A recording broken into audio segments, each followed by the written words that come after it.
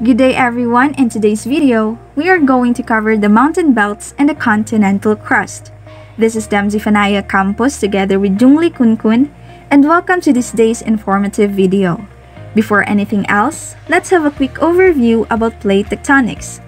You may wonder about the distribution of fossils on different continents, the occurrence of earthquakes, and of course, the continental and ocean floor features including mountains, volcanoes, faults, and trenches. Well, plate tectonics actually plays a big role in all of these phenomena, as plate tectonics is a scientific theory that explains how major landforms are created as a result of Earth's subterranean movements. The Earth's surface may seem motionless most of the time, but it's actually always moving, ever so slowly at a scale that is difficult for humans to perceive. The movements of these plates are what accounts for the noticeable geologic events such as earthquakes, volcanic eruptions, and for the more subtle yet sublime events like the building of mountains. It is the collision of these tectonic plates that explains how mountains are most commonly formed. It could either be the collision of the continental and oceanic plates, the collision of the two oceanic plates, or the collision of the two continental plates. However, mountains mostly form where two continental plates collide. Since both plates have a similar thickness and weight, neither one will sink under the other. Instead, they crumple and fold until the rocks are forced up to form a mountain range. And as the plates continue to collide, mountains will get taller and taller. The formation of these mountains introduces us to what we know as the mountain belt. So, what is a mountain belt? A mountain belt is a group of mountain ranges, while mountain ranges are groups of mountains located close together where they often share the same geologic origins, similar form, size, and age, and have arisen from the same cause, usually an orogeny. Orogeny or mountain building is the result of collisions between two land masses. This may occur via collisions of the continental crust or when oceanic and continental crust collide. Think of mountain ranges like a neighborhood of houses all built around the same time. While they are not identical, they share similar features and are similar in their overall square footage. And then a mountain belt is a group of these neighborhoods of houses. In the Philippines, we actually have plenty of major mountain ranges, which are the Carballo Mountains, Central Panay Mountain Range, Cordillera Central, the Guma Mountain Range, Diwata Mountains, Himagitan Mountain Range, Kalatungan Mountain Range, and the Kitanglad Mountain Range. And as for the mountain belts, we can show you some examples of where these are located on the globe. Beginning the Southern Asia with the Himalayas, a mountain belt, including the Caucasus, extends all the way into Europe where it becomes the Alps. On the other side of the world in North America, we find the Rockies, which extend Alaska to Canada, the Cascades, and the continuation of the Rockies. And in the eastern part of the United States, the Appalachians. There are also the Andes in South America. Mountain belts are typically thousands of kilometers long and hundreds of kilometers across unparalleled continental coastlines. It sounds really long, right? Well, it's because it really is, and considering that tectonic plates move so slowly, the common wisdom would suggest that they must take millions of years to form. To further elaborate the topic, let's also delve into the Earth crust.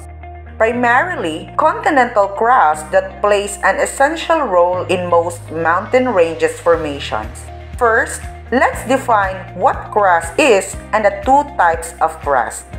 The crust is the outer layer of the Earth, which is a thin layer between 5 to 70 kilometers thick. It is the solid rock layer upon which we live. But did you know that there are two types though? One is called as the oceanic crust and the other is the continental crust. As its name suggests, the oceanic crust is the layer of the Earth that forms the ocean floor. It has a relatively high density, especially when cold and old, and has a composition that is similar to basalt. On the other hand, the continental crust is the layer of the Earth's lithosphere that carries land and it has a relatively low density and has a composition similar to granite. Continental plates are usually quite thick, which are between 35 and 100 kilometers compared to the much thinner oceanic plates, which are between 5 and 10 kilometers. In addition, the effect of the different densities of lithospheric rock can be seen in the different average elevations of the continental and oceanic crust. The less dense continental crust has greater buoyancy, causing it to float much higher in the mantle. Having an average elevation of 840 meters above sea level, while the average depth of oceanic crust is 3,790 meters. When pieces of earth crust called plates crash into each other at convergent plate boundaries, continental crust is thrust up in the process of orogeny, or mountain building. And the thicker the continental crust is, the taller the mountain will be. For this reason, the thickest parts of continental crust are at the world's tallest mountain ranges, like icebergs. The tall peaks of the Himalayas and the Andes are the only part of the region's continental crust. The crust extends unevenly below the earth as well as soaring into the atmosphere. Also, since the continental crust is made out of granite and is thicker than the oceanic crust, the crust is thicker under the continents. And the continents themselves are covered by a thin veneer of sediments in most areas. But it turns out that the continents themselves consist of two fairly different kinds of structural units. One of these is called as the cratons, and the other is called orogenic belts or mountain ranges. Cratons are the oldest and most stable part of the continental lithosphere. These parts of the continental crust are usually found deep in the interior of most continents which have attained tectonic stability. That means that they haven't changed much over hundreds of millions of years. Some continents have more than one craton. Australia and Africa, for example. It is as if two separate continents have been welded together. These cratons are usually stable for a long period of time, like hundreds of millions of years. The rocks that comprise the cratons have been deformed from ancient tectonic processes, and it is thought that they represent the deep cores of ancient mountain ranges. It is these cores around which the continents have grown. Cratons are divided into two categories, which are shields and platforms.